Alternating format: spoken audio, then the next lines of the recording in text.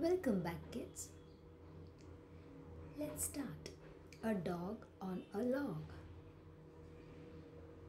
On a beach by a tree sat my family and me. Then shouted a hog, "There's a dog on a log." A dog on a log? Well, how can that be? He must be saving that big frightening flea. Now, why would a dog be saving a flea? Especially in the water on the branch of a tree? I couldn't believe what I saw happen next.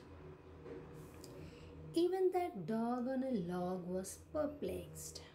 The flea pulled on a rope and up came a boat. I'll bet you can't guess what happened next. A flea family ran from the dog's little toe. They got into the boat and began to row.